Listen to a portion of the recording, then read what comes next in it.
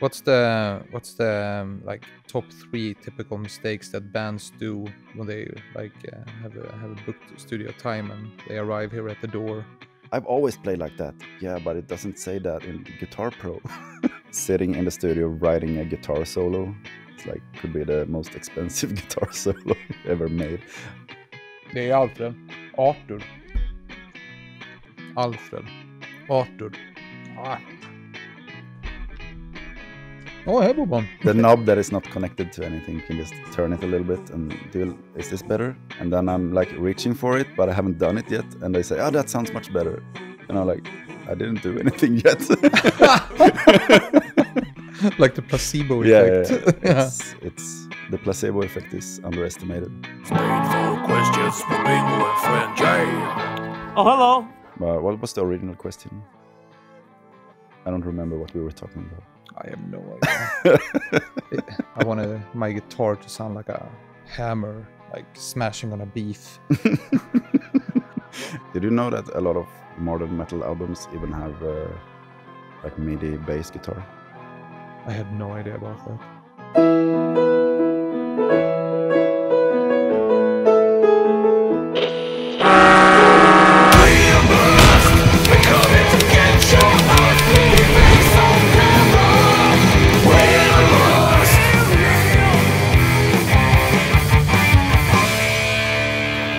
So, today we have Ulf Blomberg and we are in his studio at Hoborec right now. Yes. Merry Christmas, by the way. Merry Christmas and welcome. Ulf Blomberg, you run the studio Hoborec. Yes. You have Hobofest, you are in the band Graceful Fall, you have been in M40, you have 2 brothers there as well. Yeah. You've been in Exhale and you also host the greatest midsummer parties at you and your girlfriend's cabin, of course. Yeah. You play all the cool instruments, and you also have a YouTube channel, and you just reached 10,000 viewers. Yeah, exactly. Subscribers. Yeah, subscribers. Yeah. That's what it's called. Awesome. And of course, I know you as a friend from for many years. Yeah, it's been quite a few years now. Yeah. I think ever since I moved to Malmö. Yeah. We're in the south of Sweden, in Malmö. Very, very south. And at the countryside. Yeah. So that's how I would describe you, more or less. How would you describe yourself? Yeah, that's a pretty good description, I guess. The only thing that is maybe not really true is that I was never really in M40. I was a live bass player for them before they released the first album, but I was never a member. It was like a mixed duty of different people who took the bass at live. But M40, that was also your brothers, right? Yeah, it's my brothers. My 2 younger brothers are playing in M40, and I produced pretty much all their stuff. So we kind of grew up together as bands and producer. Yeah. And you also released the M40 albums on Hoborec, right? Yes, I think I've been involved in releasing some EPs and stuff when I had a label. I don't have the label anymore since a few years. How come that you stopped with the label? I stopped the label when I had to make Hoborec my full-time, what do you call it, full-time living. So I had to cut the pieces that didn't make any money. Yeah. And I was a terrible label owner. And it was only you at the label, right? Mm-hmm. Yeah. I put a lot of money in pressing the vinyls and stuff, and then I was really bad at doing the PR work. So it was nothing really happened. I see. Not my strong suit. But you also ran it as a distro, right? Yeah. It was actually when we were touring a lot with Graceful Fall. It felt like a good idea to have it as a distro, and then I brought the distro with me on the tours. Yeah. And then it worked out pretty good, but since a few years we are not touring that much, so I tried to make it a little bit on post-order online, but also the same thing there. I'm terrible at at keeping up with posts, like shipping out orders and stuff like that. I'm really bad at that. So yeah, that's also a reason why I quit. Oh, I see. Your YouTube channel. Tell the viewers a little bit about that. I started it because I wanted to like give back to the internet community a little bit, because I learned so much about recording and stuff through internet, and I like to watch YouTube clips a lot. So I thought I can do this, and just started doing. At first, I did it every second week. Did a video about like mostly tips and tricks about recording and mixing. And I released them together with a Swedish magazine called Studio.se, which is also really good, because then I have to do it every second week and deliver it to them. Because if I didn't have the accountability of delivering it to them, I also would probably not do it. Discipline. I'm kind of flaky in some regards. When I don't have anyone expecting me delivery, then I'm the worst procrastinator. Yeah, I see. Do you feel like that in some sense when it comes to recording as well, that you maybe book in a little bit more work than you maybe have the time to do, just to be able to produce? Not that I book more than I can handle, but I probably don't plan out too much about the mixing phase. I book my calendar with recording, and then I mix when I have time in between. And sometimes that can be a bit fully booked, and then it can be a bit slow. But usually it turns out, usually it's okay. And also then I have someone is paying me and someone expects results, so I usually deliver. But I mean, I do. Sometimes I procrastinate a little bit there too, but it's not really procrastination. It's more, I think I have more time than I actually have. Yeah. I'm not sure if you recognize that problem. I'm a time optimist. For sure. Ready in the last minute, and always take on too much work. Yeah. The name Hoborec, how come? I started the studio together with a guitar player from Graceful Fall, and we're playing around with different words, and was for some reason a lot of the first words had something to do with Russia or Soviet. So we had Pravda production, Kalashnikov creation, and stuff like that. But we couldn't get it approved by the what do you call it, the company registration. We registered the name for actually having a legit business. Oh shit! So we just tried different stuff, and then he came up with hobo, and he said that meant aggression in Russian, but I'm not actually sure that's true, because I haven't found anything to confirm that. But I mean, the English word for hobo is pretty accurate too, since we started out at like doing real basic DIY recordings and stuff like that. So I thought it was cool. And if you spell it like you do now, but read it with the Cyrillic in Russian, then it means novo, which is new. Okay. So it's keeping up with time, and at the same time being a DIY hobo. So a novel hobo. Yeah. What should we call you? What's your profession? Is it like a sound technician, producer? Yeah, I would say recording and mixing engineer mostly. I sometimes take on kind of the production hat too, but I wouldn't call myself a producer, because I usually let the bands do their thing. And if I have any ideas and stuff, I usually tell them. But it's not like I get really involved with songwriting and stuff like that. I try to keep out of that. Usually the bands are better at presenting their ideas and what they want to do, and I'm just there to help them to translate that to actually being a record. Yeah. Do you sometimes feel it's like annoying in some way that somebody aren't able to perform?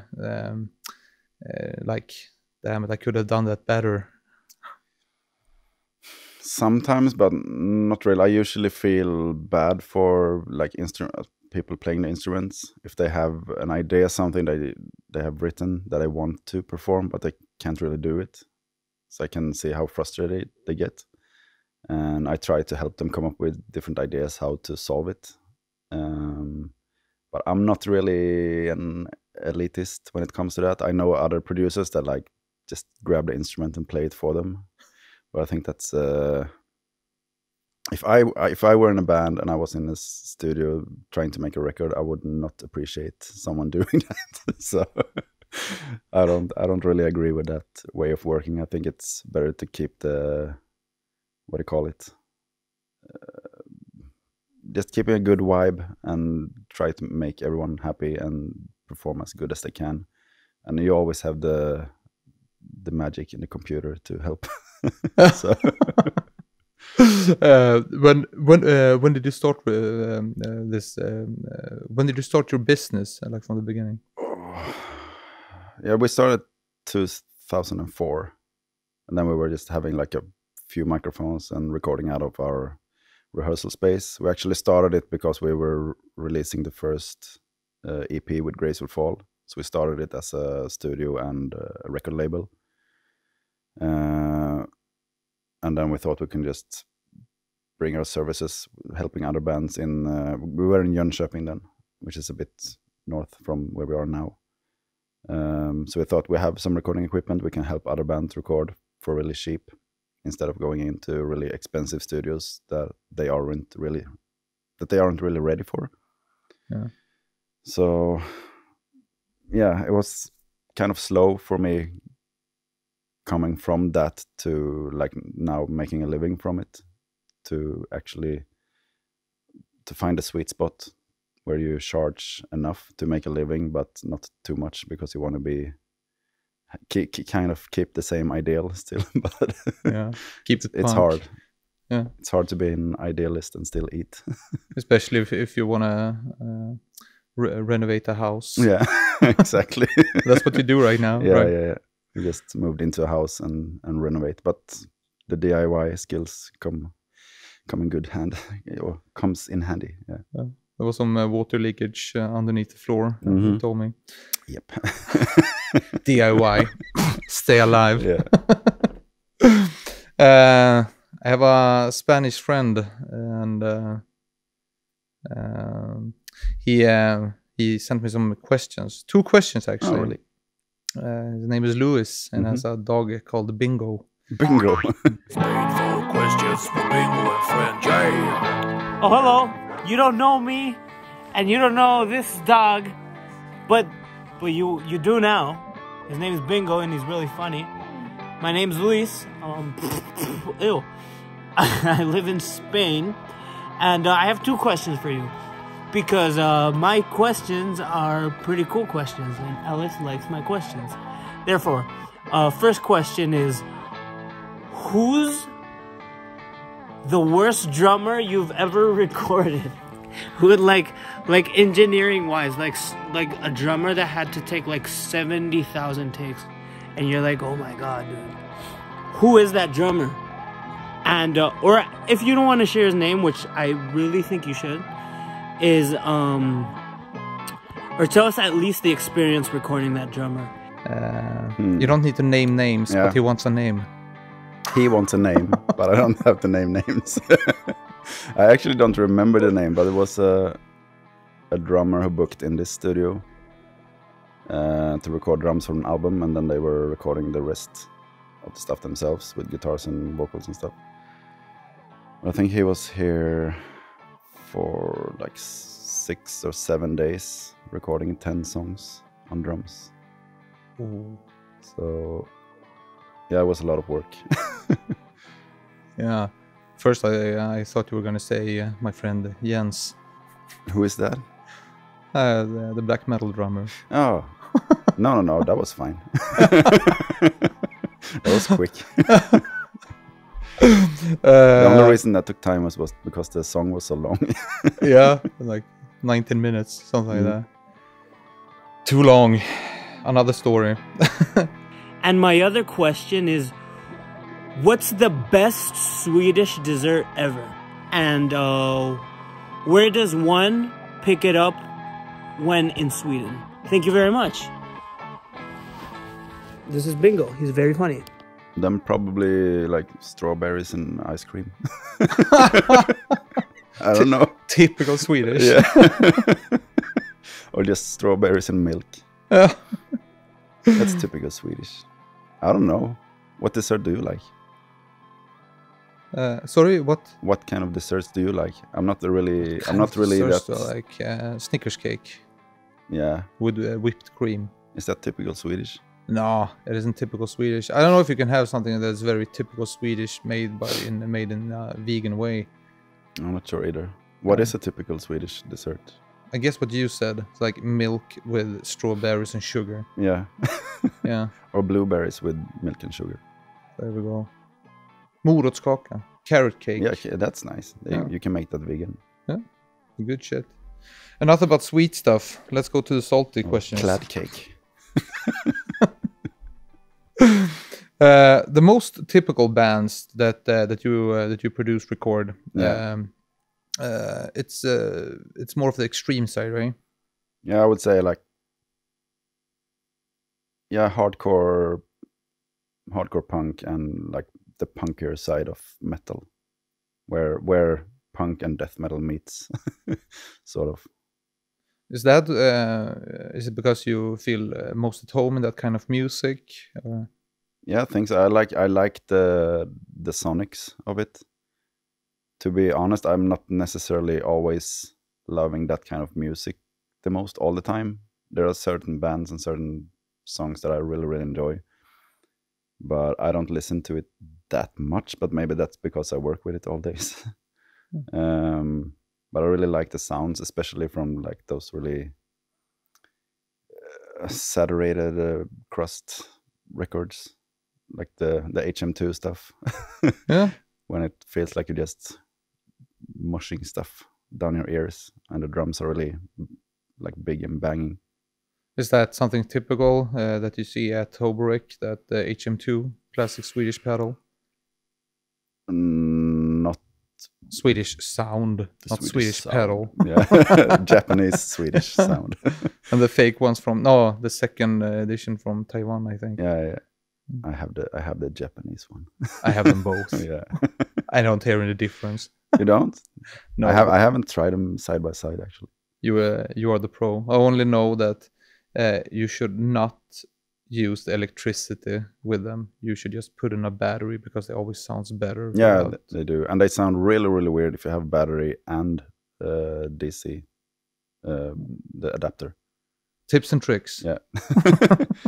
No, yeah, but as I said, yeah, that kind of sound is what I like, and since I started working here, I've been really into like big drums with a lot of room, because the rooms here are so big, so it's really easy to make them really slammy and big. This is a huge place. Yeah, the recording room is, I think it's 130 square meters. I'm not sure what that is in American. Big as fuck. Yeah, big as fuck. And it's like it's I don't know, it's like 5 meters. I don't know, to the ceiling, yeah, something like that. And this room, it's 70 square meters. This control room, so it's probably the biggest control room I ever been in, to be honest. And you also have sleeping arrangements for bands. Yeah, we have kitchen and a dining room, and upstairs we have 2 bedrooms with 6 beds and showers and stuff like that. So you can really come here and just be here and concentrate on making the best possible record, which I think is really beneficial. And this is like far away from the biggest city. It's like you can't walk to the city from here, so you can't walk to a store or have any distraction that way. This is like the countryside. Yeah, but the trains and buses go really close. So if you don't have a car and you have to get here, it's easy. but yeah, I think most bands really enjoy coming here and just be here and not being distracted by other stuff. Because the other studio I had before in Jönköping was a lot smaller, and then people had to sleep at friends' houses or at like hostels and stuff like that. And then you always have the issue of like, yeah, now the day is finished and we have to go home, and then from wherever they wake up have to prepare and come back to the studio. Here, if someone wakes up and 3 other guys want to sleep in, it's fine, they can sleep in, and whoever is ready in the morning can start. Yeah, that's great. I visited the studio you had in Jönköping once. You did? Yeah, we actually met in Jönköping, and we had some beers at my mother's place in Jönköping. True, yeah. Around Christmas time, I think it was 4 years ago. Yeah, 4. that's true. Yeah. That was nice. Yeah, it was like a, it was. It was nice having some Christmas beers with your mom. Yeah, and she really enjoyed meeting the young folks. Yeah. I cut you off earlier about the typical music and how it reflected your own taste in music. It reflects the kind of music I play myself and that I kind of grew up with, sort of say. When I became a teenager, I started listening to a lot of metal, fell out of that a little bit, and then came back into the punk part.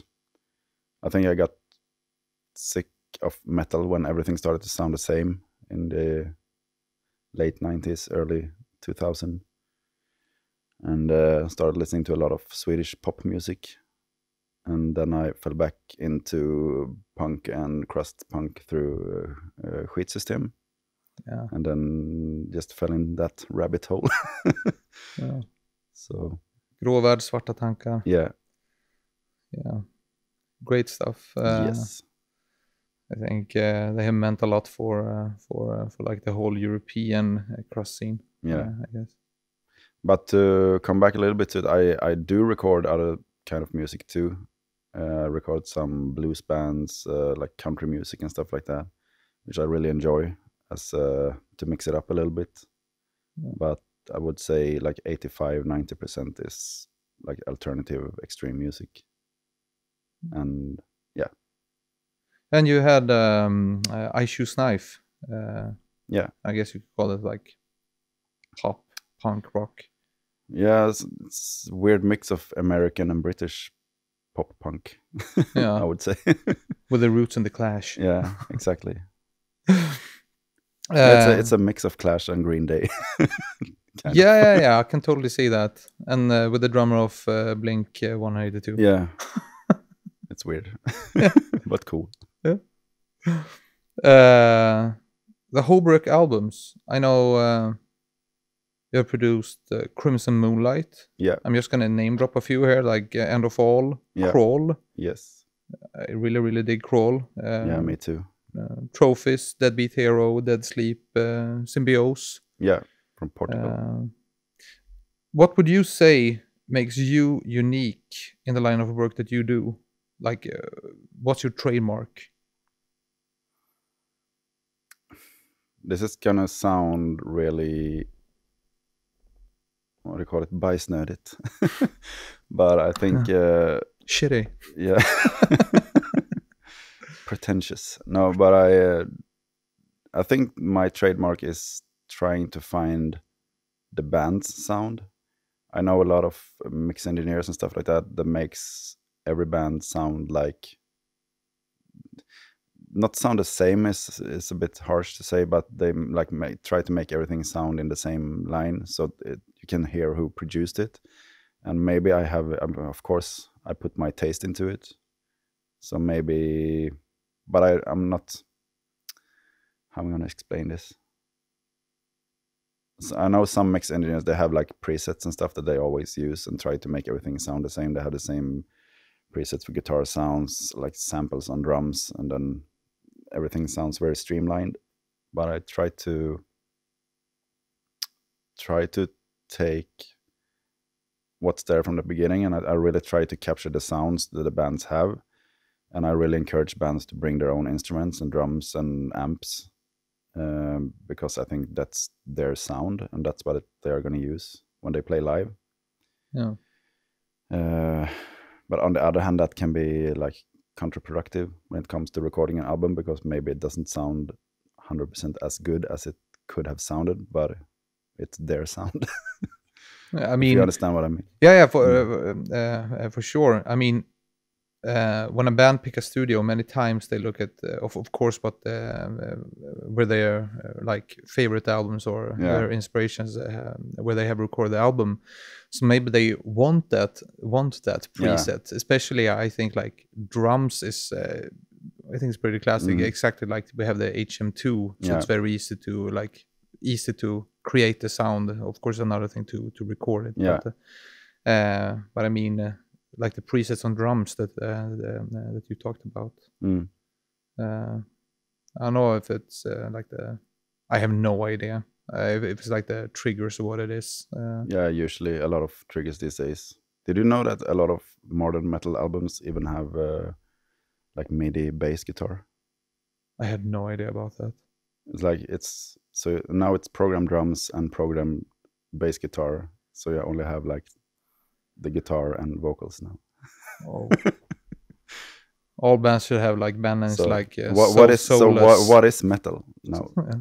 I thought metal was supposed to be some sort of punk music, but now it's like more like produced like dance music. Yeah, to each their own, I guess. Open the door, motherfucker! I'm gonna kill you, Commercial time.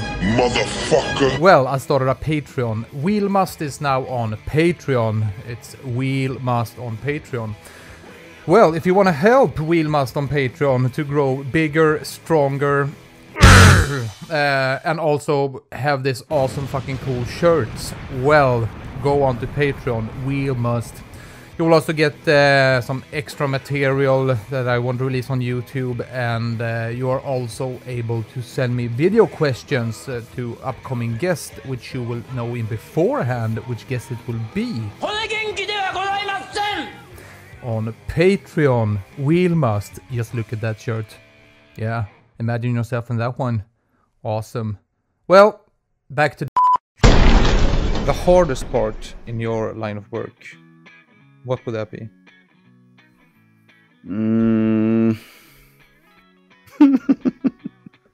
I don't know. Would it be like chemistry with other persons, or would it be like people who wants it one way and you can figure out what they're saying? I think that the hardest part is to try to figure out what they actually want, because a lot of the time bands say they want something, and when you deliver exactly that, they all of a sudden want something else. Like one example of that is I had a band here, and they really wanted to sound like Kvelertak. Yeah. So we like dialed in the guitar sound and everything. It was like pretty straight on. Then I delivered the first mix, and then I say, no, we want to sound like Turbo Negro. I was like, okay, but that's kind of totally different guitar sound to begin with, so it's going to be hard to redirect that. But I think they were pretty happy in the end of it. But it's hard to know what people actually want. Well, what would you guess? I mean,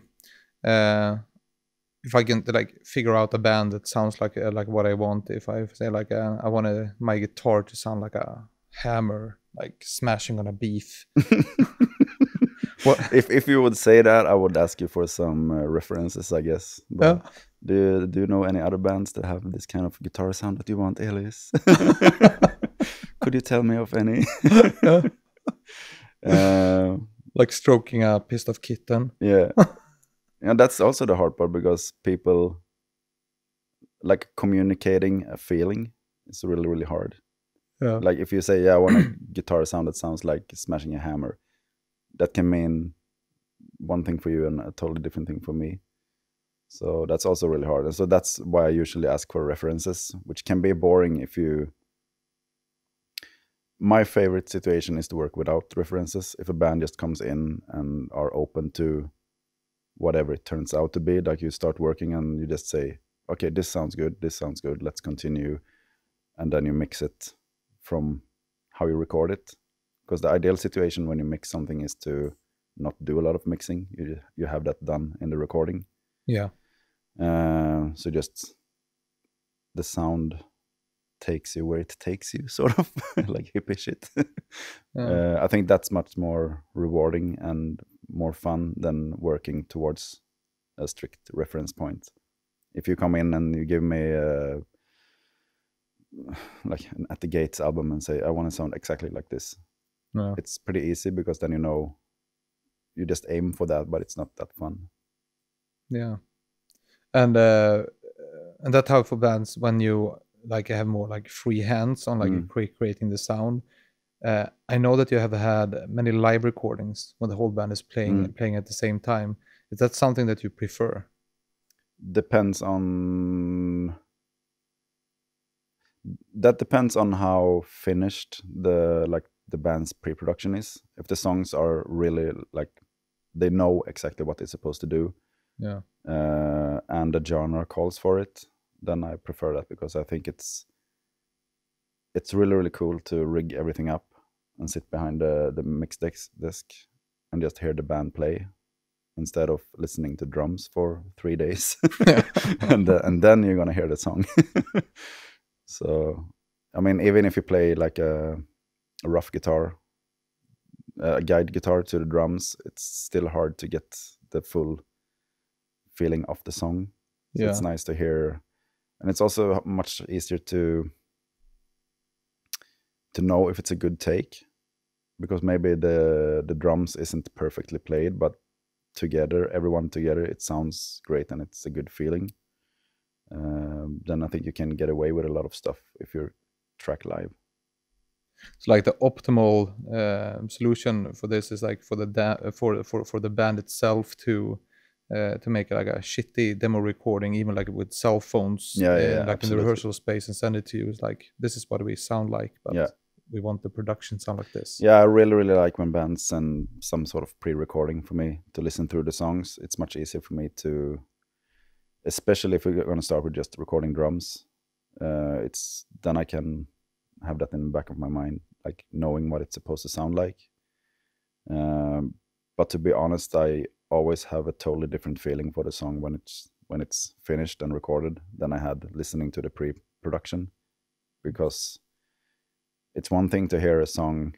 If you pre-record a song before you're going to come to the studio and say, yeah, this is a song, then I get one feeling listening to it.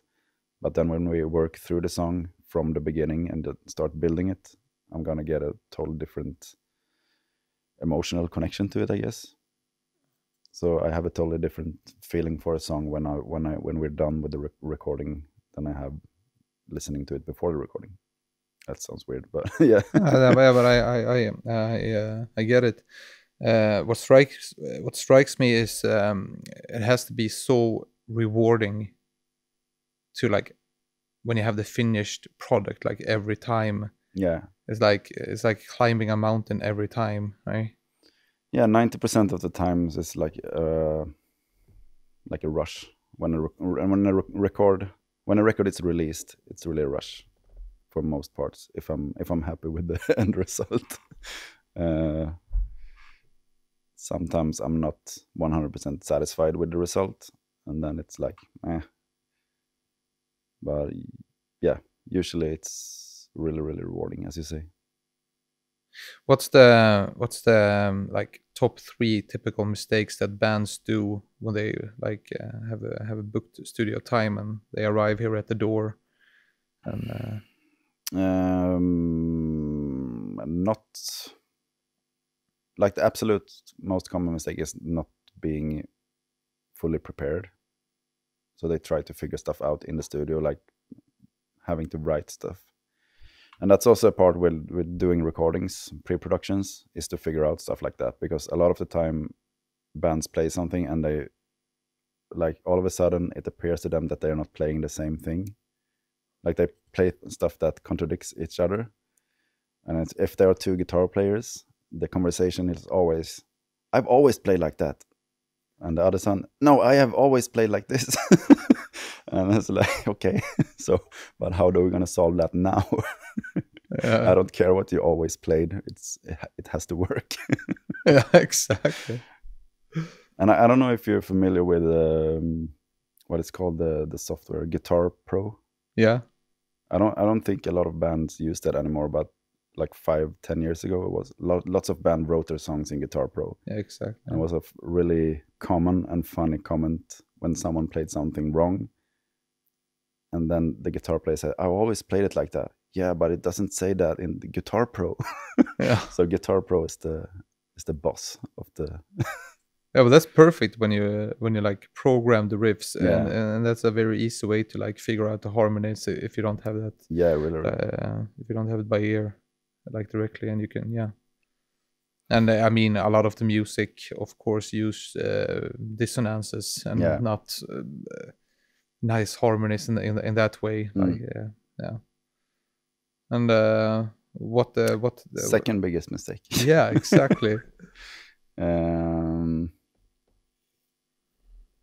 I think it falls under the same, because that's also like not having stuff finished. Yeah, that's probably the biggest. Second biggest is not preparing your instruments. Coming in with guitars that are not intonated, doesn't like not working properly. Been there, done that. Really?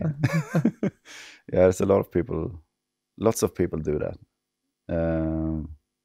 I've had to like take guitars apart and solder stuff here in the studio. Guitar like, technician. Yeah, I don't mind, but I mean that comes off their studio time, so it's their mistake. It's cheaper to do it in town. Yeah, exactly.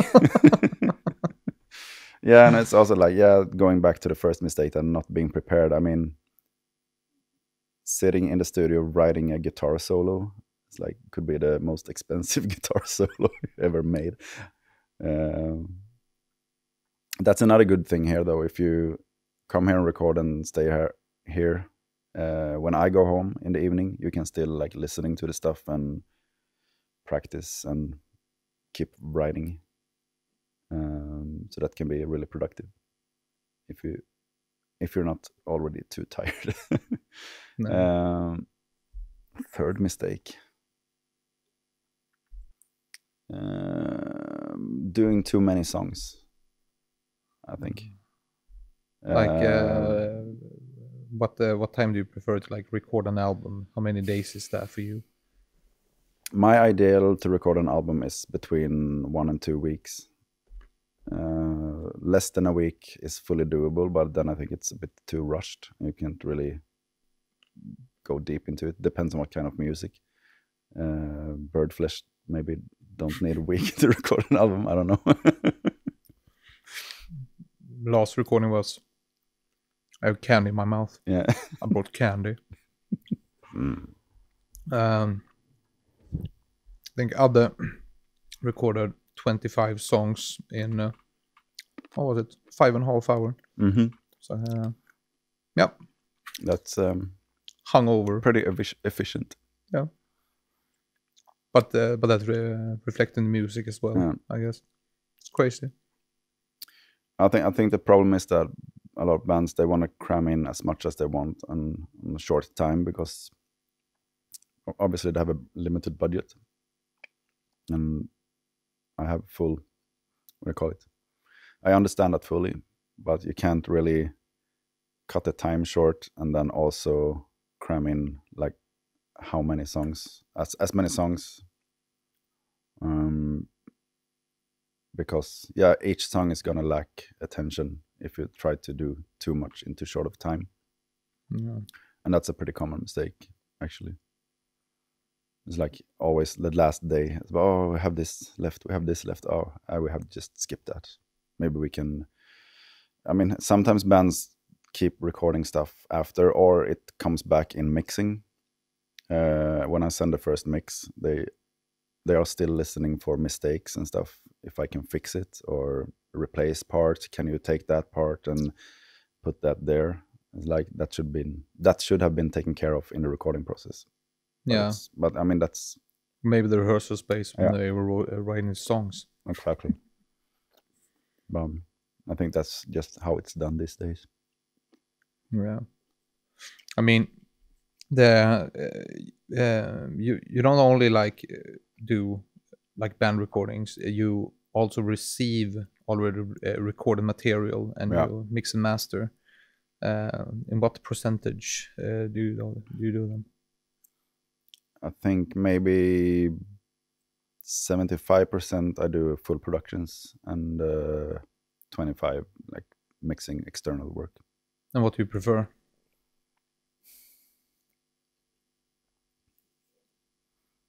For my own, like when an album is released, like the Rush we were talking about before, that's the best when I have done the full production.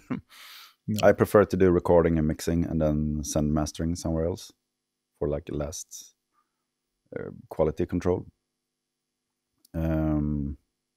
But I also enjoy mixing a lot because I'm not that emotionally invested in that. Because if I record something and I don't get happy with the mix, it's just my fault. If I receive files from someone else to mix and I'm not 100% satisfied, I can just like, yeah, it's not my fault. I did the best I could. Yeah, but you want your name on it. Yeah. It has happened that I don't want my name on stuff too. Can you name drop, or is it? No, not really. Let's flip the coin. Yeah. What's the like top 3 albums that you are the most proud of? Oh, I think there's an album coming out that are not released yet with a band from Halmstad, Gothenburg called Glowzone or Glowzone. I'm not really sure how to pronounce it. That album was a really, really great experience recording. They were super well prepared. And the mixing was easy because everything was well prepared and well recorded. So I'm really looking forward to that coming out. Another one I'm proud of is the latest Wolf Brigade album. I only did the mixing and some like reamping and stuff like that. Maybe not the one that I'm most proud of sound-wise, but I mean, it's Wolf Brigade. Yeah. So, And when you say reamping, you mean that they sent you like a DI signal? yeah, I took the DI signals from the guitars and played it up through a guitar amp. And I also did reamping with the drums, playing the drums through a PA system in this room to get more room. Oh, cool. But that was fun. Because they were also really engaged in the mixing. I did like the mixing 95% finished, and then they came here to sit in on the last day just doing the final touch-ups. Which I also really enjoy when bands do that because it's much quicker. Because usually I do maybe 2 or 3 revisions to be pretty much done. But then it can be like up to 5 revisions with just like the tiniest adjustments. Like, can you take this up half a dB? Oh no, take it down half a dB again. Or can we try this? And when you're at that level, it's much easier if the band just comes into the studio and we just try it. And yeah, do you like this? No? Okay. Then we keep going. And sometimes I guess it has to feel like you have to like end someone's sentence.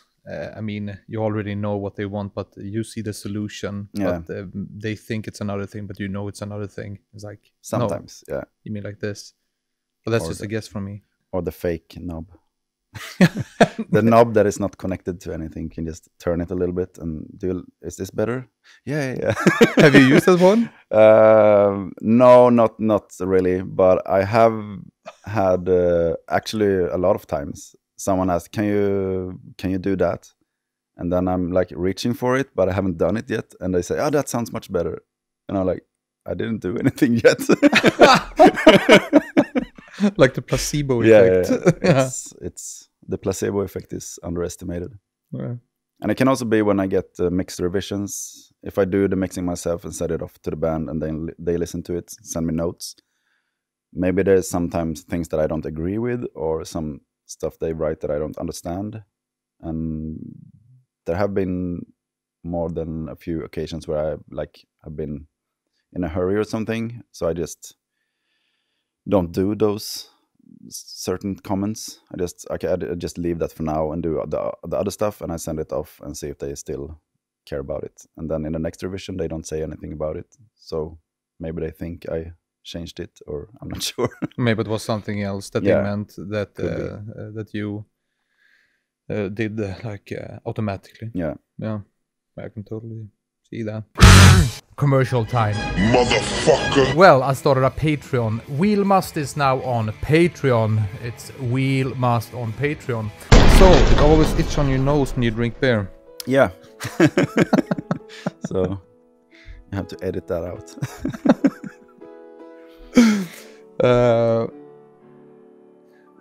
Was it a decision from the beginnings? Like, did you know that I want to be a sound technician when you started up that first studio in Jönköping in your rehearsal space? Did you have like a... To be 100% honest, I've been pretty pessimistic about it. So I started as an hobbyist when I was still in school. Started to buy stuff, and then after I graduated, I had a pretty decent paying job. So I bought a lot of equipment.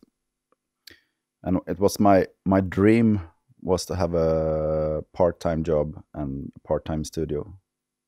I kind of never realized that you could work full-time in a studio. Like, that didn't occur to me. So I was like, I want to have a part-time job, and then I can be part-time in the studio. And I worked for that for a long, long time, until I realized that I really couldn't concentrate on anything. I was like not really focused on work, and I was not focused on the studio. So I kind of had a mental breakdown when me and my girlfriend was on a car trip in Europe. I had a mental breakdown in the car, and she was like, "Okay, but shouldn't you just try to do this full time?" I was like, "I'm not sure if I can." But then, yeah, she had a good paying job at the time, so it was like, "Yeah, but try it. The worst thing that can happen is that I have to pay the rent." So I just said, "Yeah, I gave it 5 years, and if I can get it like floating after 5 years, a payback." I never had to borrow any money. But if I get it floating after 5 years and like make it sustainable, I keep at it. And if I can't, I will just quit and just have it as a hobby." But now that's like 4.5 years ago, I think, and it's perfectly fine. It's not like a super well-paying job, but I mean, yeah, we have a house, so it's fine. And a van. Yeah. And you have enough money to buy dog food. So yeah, I mean, and beers and ice thanks. cream. I swish you later. Yeah.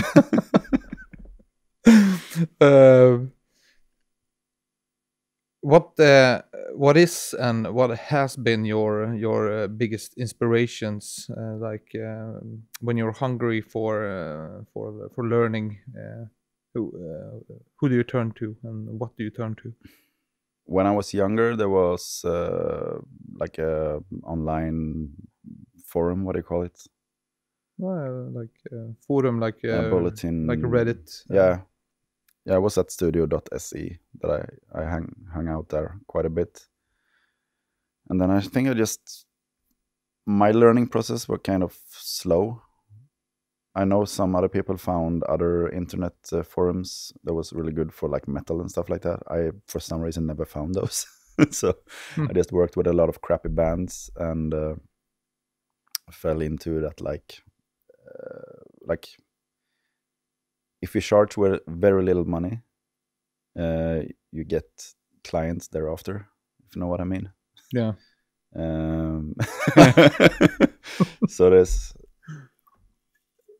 I feel like I have evolved more the last 4 years. When I started working full time, when I realized I have to raise my rates to make a living, the quality of the bands that I record got much better quickly, and it's weird. It's like you can be afraid of raising your rates because you think you will lose work, but I mean that didn't happen. I just got more work and better work.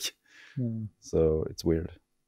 Is it different kinds of music, or is it just like bigger bands in the same genres? Not necessarily bigger bands, but I think bands that take themselves more serious and want to invest in what they do. Yeah. And I'm really uncomfortable with like money and stuff like that. So that's also why I took so long to get into making this a living. Yeah. But someone... Very, very Swedish of you. Yeah, exactly. But someone said like a good way to put it is that if a band doesn't want to invest in themselves, why should I? Yeah, exactly. So I think that's, yeah, it's because if I record a band with like 5 guys that all have good paying full-time jobs and they pay me like shit and nothing, it's like, then I basically pay for their recording. Yeah. And why should I do that? Yeah. I mean, if you get paid more, maybe put a little bit more heart and soul. Absolutely. And have more dedication to deliver the best you can. Mm-hmm. Yeah. It's a weird like a... Yeah, it's a weird magic thing that you have to find a good sweet spot for. But what was the original question? I don't remember what we were talking about. I have no idea. but that's a little bit that's a little bit off the point. Mm-hmm. We guess, we say. Yeah, just talk. You have had one intern that I know of. Mm-hmm. Young guy from Småland, Sweden, Växjö. Adolf. Fuck, vad hette han nu? Det här får du klippa bort. Fuck it. You had one intern from Småland, Sweden, Växjö. Yeah, Växjö, yeah.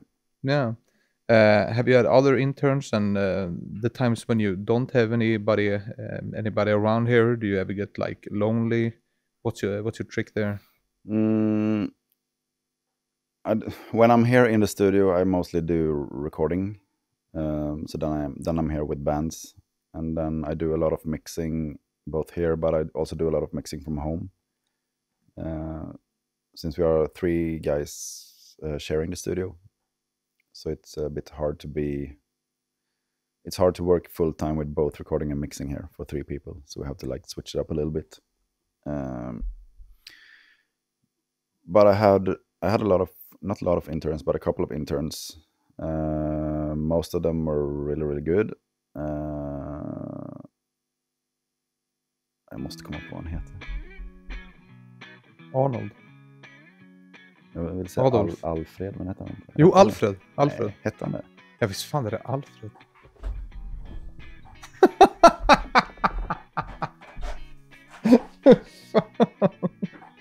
Det är Alfred. Arthur. Alfred. Arthur. Ja. Hej Bobban. Albert. Ja. Det är bra. Yes. Albert. Albert was his name. Arnold. Evert. Adolf. Sorry, Albert. Arnold. No, he was probably the most engaged intern I've had.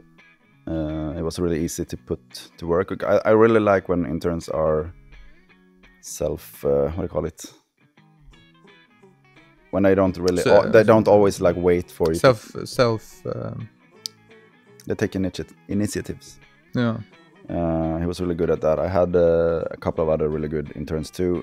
We had a younger guy here once whose mother called and asked if he could intern because he loves music so much. and then he just sat here in the sofa watching his phone for 2 weeks. So after that, we don't take any interns whose mothers calls and asks for it. Just so you know. And this guy, he's always around the studio. Yeah, he's the most intern. Yeah. Now he's an assistant. Bobo, the studio dog. When we arrived, he was fluffy. Yeah, he was fluffy as hell. He looks like he lost like half his body. Yeah. One question that I always ask people is like the most fucked up times that you've had. Mm-hmm. And I mean, even if the soundboard starts burning or a band member Bobo take drinks too much or take too much happy pills or like, yeah, what's the most fucked up thing that ever happened here? I mean, it's a different thing on tour with your bands, of course, but I mean, like in the studio. I mean, you can't really compare it to touring. Touring is always fucked up, but in the studio, most people are really... I mean, since a band usually pays money to be in the studio, they are usually a bit more, what do you call it, tidy in their behavior. Yeah. But at one point, I've been in Portugal twice recording albums. Symbiose was one of them, as I mentioned before. The other one was a band called We Are the Damned, where the singer there, he got so mad. The other members didn't want to be in the studio when he was recording vocals. So, and when it didn't go as he planned, he got so mad, so he smashed his phone into the wall. And then after that, he wanted to use my phone to call his bandmates to come back. It was pretty funny, but that album turned out really good too. Oh. If you could give any advice to yourself, if you can like travel back in time and back to 2004, rehearsal room recordings, what tips and tricks would you give yourself to be able to do what you have done, but better, like things that you notice by time?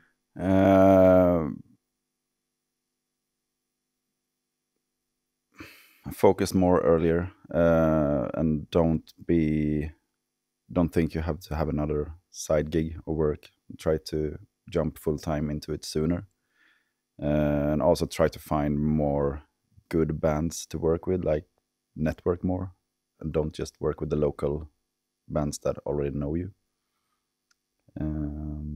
That's also something that I've been a lot better at since I started working full time. Since you have to. As I said, that was a big part of my really long learning curve, was that I was only working with like amateur bands.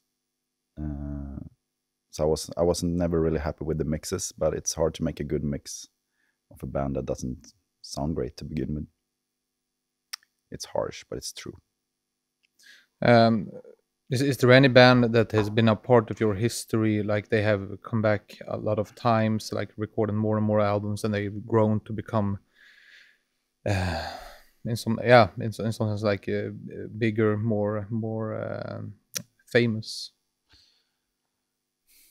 I mean, the famous bands that I worked with are not that many, but I had most of the bands I work with come back.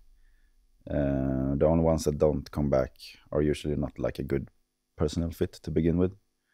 So it's nothing I take personal. I mean, some people you work really good with, and the product that comes out the other end are really great, and you're all proud of it. And if that doesn't happen, they're probably better off working with someone else. But I mean, M40 is one of those bands that I like worked with them. You're like family. Yeah, we are family. Also, what were they called? Inevitable End was a band that I recorded like 2 demos with them, and then they got signed on Relapse record. Oh, cool. Recorded 2 albums.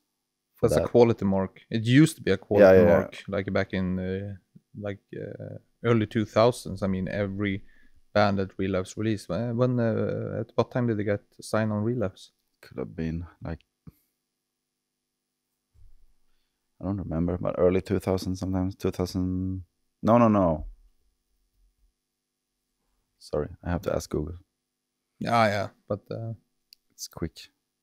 2009 2009. Yeah. was the first album, and the second one was in 2011. Oh, that's fucking cool. But then also the drummer from that band started like a Americana folk one-man band that I also followed. Recorded EPs, demos, and albums, and now he just released an album on a Swedish label called what do I call it? IKEA, I think. Icons Creating Evil Art. And he is really, really good at playing. Like he plays drums with his feet, guitar and harmonica, and sings. Oh, it's like one of those Joe Buck guys. Yeah, and even on the albums, he's like doing most of it in a live take, and it's just like some overdubs and stuff to make it sound more like a finished production. Oh, I see. It's like really, really dark lyrics, and the thematics is a lot of political and vegan stuff. All right. So it's pretty cool. Fits you. Yeah. Yeah. We have this thing in Sweden that we call Musikhjälpen. Yeah. And I don't know, it's like the music help. They gather a lot of money and meet this political guy and pay this price, and they auction it out. It's a state-financed radio. Is it right? Yeah, probably. Swedish radio is doing this annually.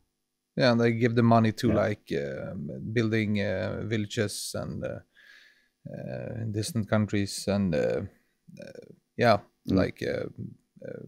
kids with cancer. Yeah, I really don't know. This is really, really bad. I don't even know where the money is sent this year. Do you know? No, I forgot. We talked about it the other day. But you were on this music help, yes, and you auctioned out. We collected money for them.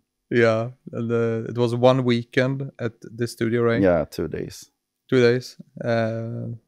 What band won, and what did they pay for it? To be honest, I don't know. It's Peter, the owner of the studio. It's the one that had the connection to them. But I don't think it's it was a woman that won the auction.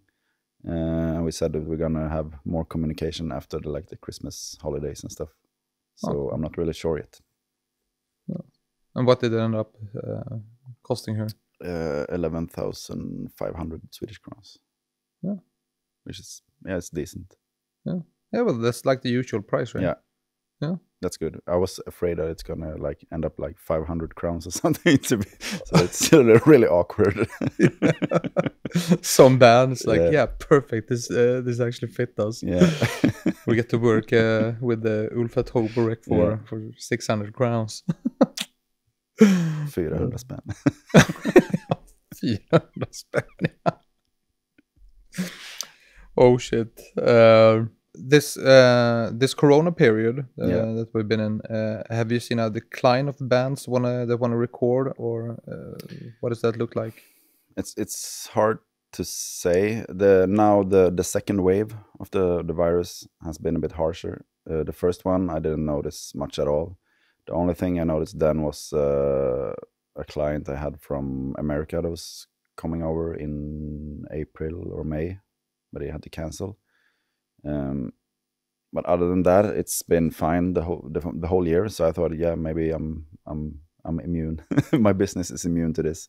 But then now the second wave came, and it's been a bit rough.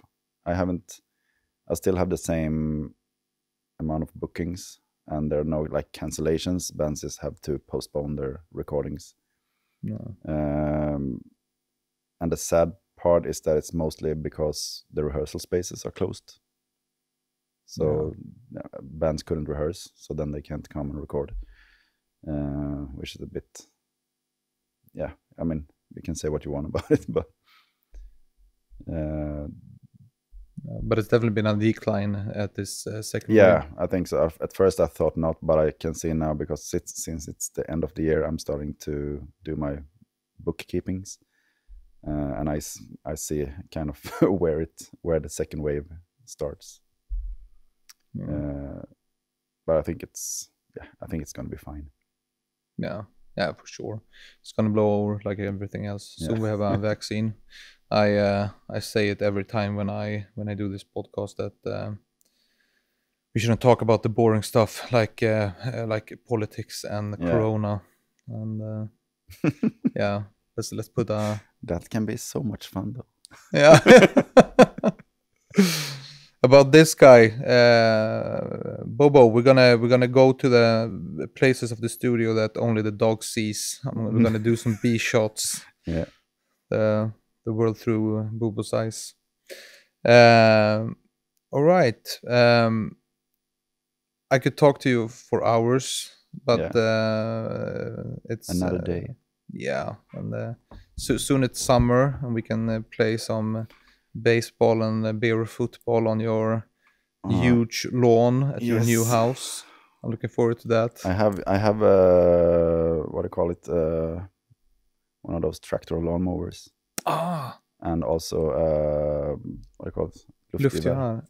Air gun. Yeah. So if you want to, you can come and drive the tractor and shoot some guns. Yeah. Perfect.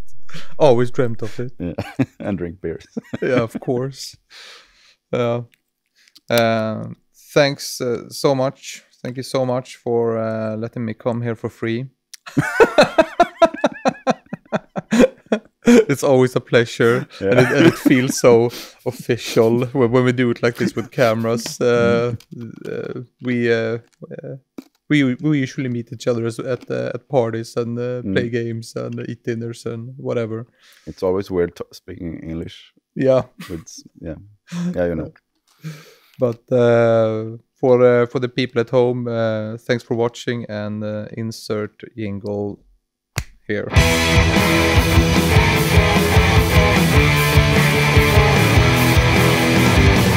Wheelmust!